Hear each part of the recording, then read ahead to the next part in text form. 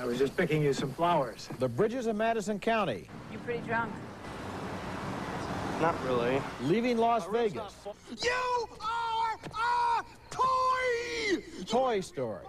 What do these three films all have in common? Well, they're movies that Gene or I, or both of us, think the Academy Award voters should not overlook when they mark their Oscar-nominating ballots, which are arriving in their mailboxes this week. And on this annual show called Siskel and Ebert's Memo to the Academy, that is exactly what we're doing, providing free, unsolicited, and very sincere advice about work that deserves to be honored at Oscar time. I'm Roger Ebert of the Chicago Sun-Times. And I'm Gene Siskel of the Chicago Tribune. And we have been accused every year when we do this show, people say, you're trying to influence the Academy Awards. Right. We're guilty. Right. We're happy to be guilty. Each week on Siskel and Ebert, we try to reach out to all 8 million of our weekly viewers. You, and you. Not today. Today, we're interested in an audience of only 5,000 people, the 5,000 members of the Motion Picture Academy. Let's start by reminding them who they should nominate in the Best Actor category. The likely nominees, the sure bets, are Michael Douglas in The American President, Anthony Hopkins as Nixon, and John Travolta in Get Shorty. For the remaining 2 slots, I'd like to suggest, first and foremost, Sean Penn in the just-released Dead Man Walking, playing just the kind of character who rarely gets nominated, a low-life criminal convicted of murdering and raping 2 innocent young people. He's sentenced to die, and Susan Sarandon plays the nun who seeks to comfort him and help him get his sentence commuted. Penn spends much of the film working with only his face and voice as he talks to Sarandon while incarcerated, a limiting position for an actor. Where'd you go yesterday? They wouldn't let me come back. You all right? Yeah, I'm fine. I kept asking somebody what happened. Nobody tell me anything. You didn't know? I thought you had a heart attack or Man, something. they told me they were going to tell you what took me out of that little room, wouldn't tell me why. It was weighing me, measuring me. Measuring? Yeah, see how big a coffin I need or something. I hope this picture is screened widely and attended, and that Penn's fellow actors will rally to his excellence. This is a tough role, playing a creep we're supposed to care about. And now here's a coincidence. My other choice for a leading actor who should not be overlooked is David Morse, an actor I'm sure you don't know, appearing opposite Jack Nicholson in The Crossing Guard, a film written and directed by, of all people, Sean Penn. Morse plays another criminal, a man just being released from prison for killing a little girl in a drunk driving accident. Nicholson plays the girl's dad who wants to kill the guy, and you tell me who does the better, more subtle acting job in this confrontation scene. When the thing happened, I wanted to be dead.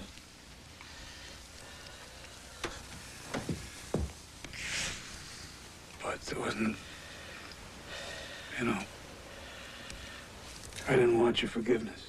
I had a problem with parts of The Crossing Guard, but nothing to do with David Morse's characterization, which is a wellspring of remorse and guilt. And you know, if you can outact Jack Nicholson, well, I think that's worth an award all by itself. The name, David Morse, in Sean Penn's The Crossing Guard. I think both of your choices are very good, and especially Sean Penn, because he's dealing here with a character who is a real, worthless, low-life, murdering scum. And he's also a racist, and he's ignorant, and he doesn't probably have a very high IQ, and yet at the same time, he is a human being. And the way that Sean Penn is able to create this character so that we don't forgive him, but we can see him as a human being in the same way that Susan Sarandon is able to, is a really ennobling experience. I'll say one other thing. I've had problems all the time with Hollywood actors using Southern accents. All that they go way over the top. This one seems authentic to me. Okay, now in addition to your names, the actor I hope the Academy doesn't overlook this year is Nicolas Cage in Leaving Las Vegas. Here is an actor who has specialized in taking chances over the years, who has worked hard and well in a lot of good films, and who here walks a tricky tightrope in one of the toughest roles for an actor to survive, a drunk role. The danger is you'll either go over the top and the performance will turn into comedy, or you'll bottom out and the performance will turn passive and depressing. Cage finds a middle way, the right way, somehow suggesting the indomitable spirit that still lives within this man whose life is so unmanageable that he has decided to end it. You are Luke. What? You've been drinking all day. But of course, speaking of drinks, here is yours. Down that hatch. And here's mine. Cheers. Come on. There we go. Yes? Let's do it.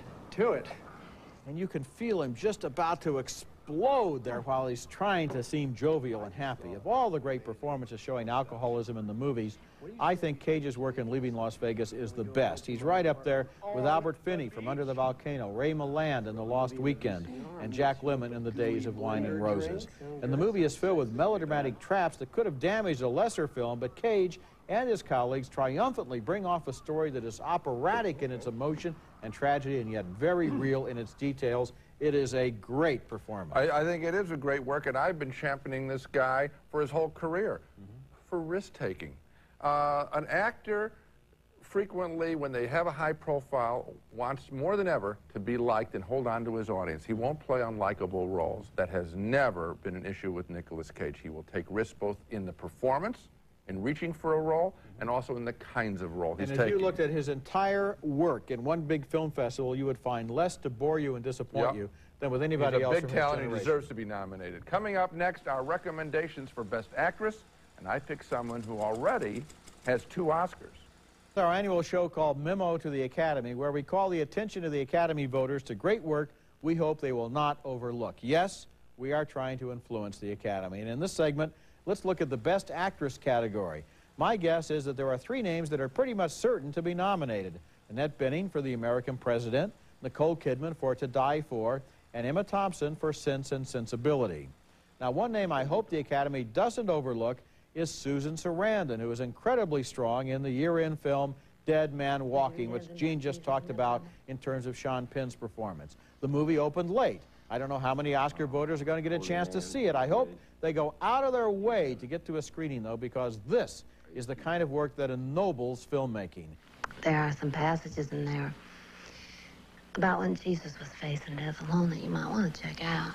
I think me and Jesus had a different way of dealing with things. He's one of them turn the other cheek guys. It takes a lot of strength to turn the other cheek. Another performance I hope the Academy voters consider in the Best Actress category is a courageous and powerful work by Elisabeth Shue opposite Nicolas Cage in Leaving Las Vegas, which we talked about earlier.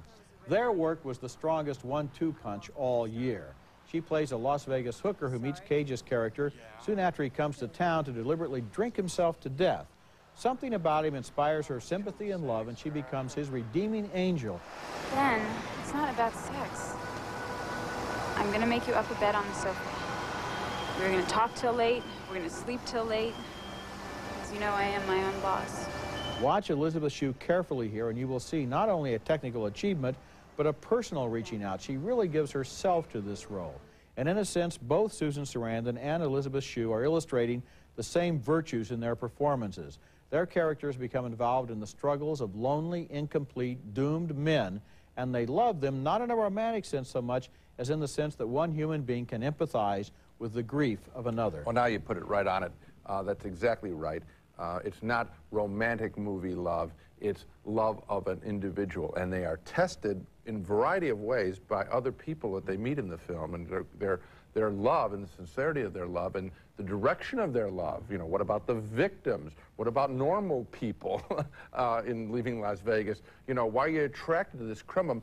That kind of attack they have to respond to as actresses, and I think that they do an exceedingly fine job in both roles. Normally, we try to highlight on this show smaller films, lesser-known stars, but my reminder selection this year for the Best Actress category is a 2-time winner who did extraordinary work in a high-profile film that was released 7 months ago. Yes, my pick is Meryl Streep in The Bridges of Madison County.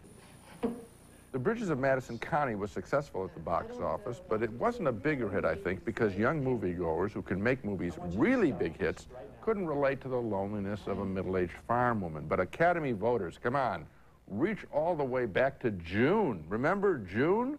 Meryl Streep created a timeless character, a woman ignored. And she did it much like a sculptor. She did it with precise gestures and looks, bold, silent strokes of behavior.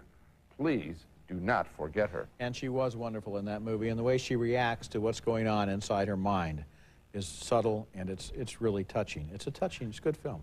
When we come back, we'll talk about deserving nominees in other categories, and also movies we hope don't get overlooked in the Best Picture category. A grab bag segment in our memo to the Academy, each of us picking from assorted categories other people we don't want to see overlooked at Oscar time. I'll start out with John Lasseter, the director of Toy Story. The director of an animated film has never been nominated, I guess because voters think there's nothing to assembling a bunch of paintings. But John Lasseter had to do much more than that with Toy Story. He had to supervise basically the invention of an art form, computer-generated animation, and then put some flesh, if you will, into lifeless toys. Take a look at the direction of this scene early in the film, where Woody calls a meeting of all the toys, each with a distinctive personality. What do you mean the party's today? His birthday's not till next week. What's going on down there? Is Mom losing her marbles? Well, obviously, she wanted to have the party before the move. I'm not worried. You shouldn't be worried. Of course Woody ain't worried. He's been Andy's favorite since kindergarten. What more did any director do this year than John Lasseter? Name one. You can't. He worked 4 years on this project. Also recommended the supporting performance, I guess it's supporting, of James Cromwell as the farmer in Babe. Magical yarn about an Australian pig that fancies himself a sheepdog. James Cromwell had to play opposite a pig for much of this movie, and he was absolutely charismatic in expressing the joy and love and astonishment he had for this talented little porker.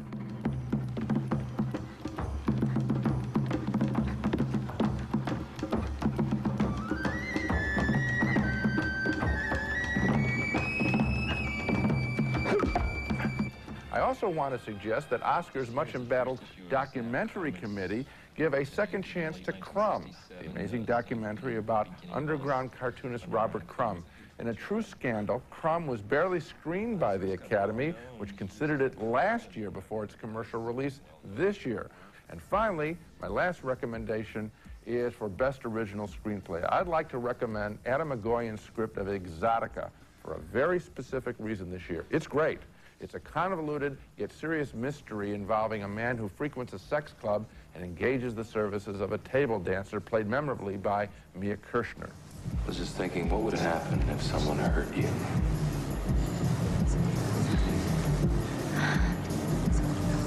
How could anyone hurt me? If I'm not there to protect you. This is a very provocative film, and in addition to its excellence, there was another movie released this year about a woman who entertained men with sex fantasies. That film was Showgirls, written by Joe Esterhaas, who was paid millions for his tripe. What a way to send a message to Hollywood. Nominate Adam Egoyan's Exotica screenplay. I think all four of your selections are original. Thank you. And I think they're all good. And I agree with all of them. I don't think they're going to go back. They'll probably cite the bylaws about Crumb. And but yet they have a new committee, and the committee ought to be able to make up its own rules, and it ought to be able to redress past damages. It would be great if that committee decided to give an honorary Oscar in the documentary category this year to Hoop Dreams, and then embarrass the Board of Governors. The Board of Governors say, oh, we can't have honorary Oscars, you're going to do this. And you say, the Board of Governors have been minding its business. Hoop Dreams would have won last year. It's time for you guys to pay up. Or Crumb. A case can be made that Crumb is a better film than Hoop Dreams. Well, a case could be made. They certainly would both be on my best 10 list. You got it. That way. Okay.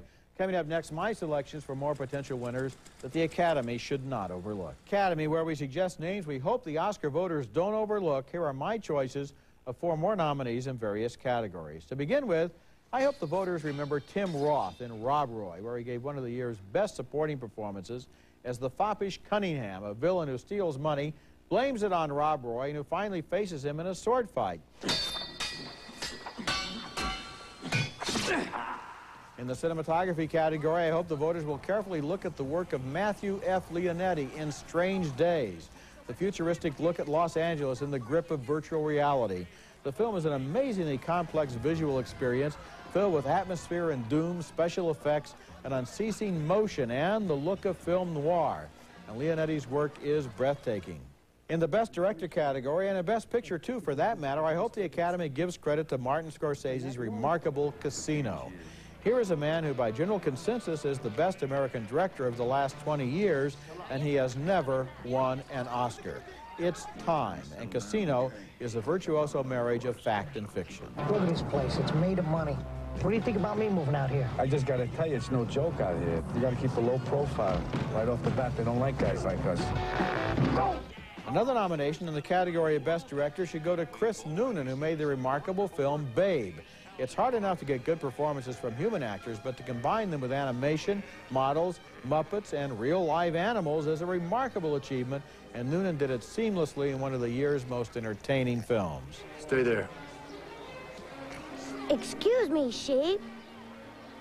Hello, good morning to y'all. Now, a handicap faced by a couple of my suggested nominees is that they were not box office winners, not big winners, and a couple of others opened earlier this year.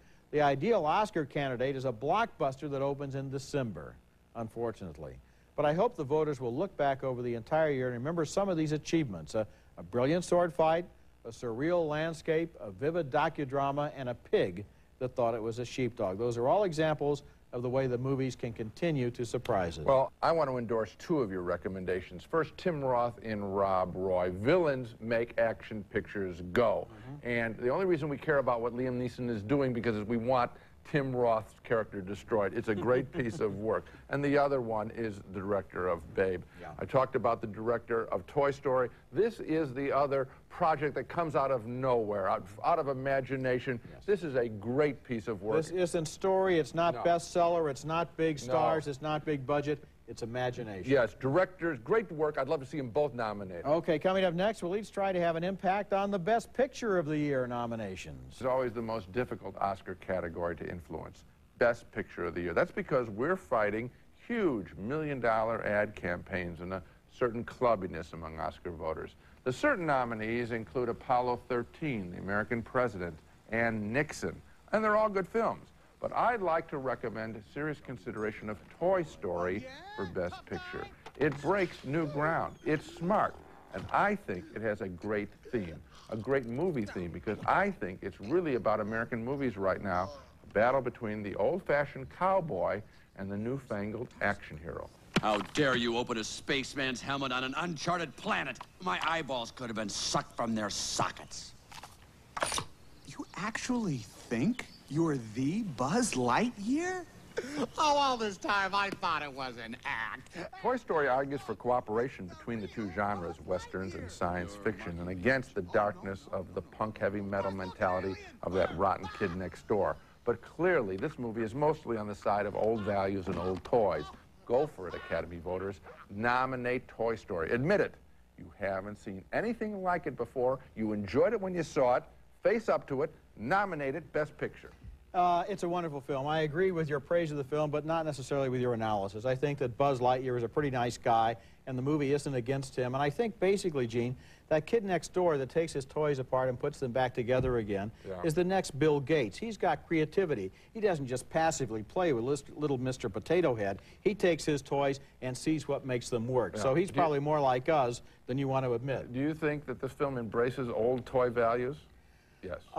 It embraces old toys, but old toys that have never been like this before. I mean, Mr. Potato Head never talked before. He never got married before. Come on. Okay. This is a new Mr. Potato Head. Okay. I think we've already pretty clearly indicated that we think Leaving Las Vegas deserves a Best Picture nomination. And so, having handled that matter a little higher up in the show, so remember, Leaving Las Vegas, I'd also like to point out at this point the remarkable film Dead Man Walking, which we have also talked about. Directed by Tim Robbins, this is one of the most intelligent and hypnotic films I've seen this year. Now look at this scene. We know these actors. We've seen Susan Sarandon and Sean Penn many times before, but they disappear into their characters until we forget they are characters. Look at you.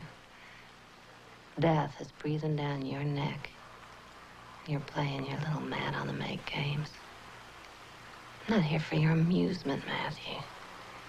Show some respect. Why should I respect you? Because you're a nun, you with that little cross around your neck? Because I'm a person. Every person deserves respect. I'd encourage the Academy, please, seek this movie out. Please, look at it. I think you'll be amazed. Isn't it interesting that what we're doing here is asking Academy voters to see movies? And really good pictures is a strange situation because we all know that they often don't. And so what we're really doing is saying, treat yourselves to to some great work that was made, particularly, I have to admit, at the end of this year. Academy Awards change history. When good work is awarded, it influences good work in the future. Don't just go to movies that you think will be fun on Saturday night after dinner. Go look at Leaving Las Vegas. Go look at Dead Man Walking. Look at some of these other films and see if you don't agree with us. Think about Toy Story. That's it for this special show. Next week we'll be back with reviews of some of the first films of 1996, including Two If by Sea, starring Sandra Bullock and Dennis Leary, in a romantic comedy caper about bumbling thieves. And also, Eye for an Eye, starring Sally Field and Ed Harris, in a thriller about a vigilante mob. That's next week, and until then, the balcony is closed.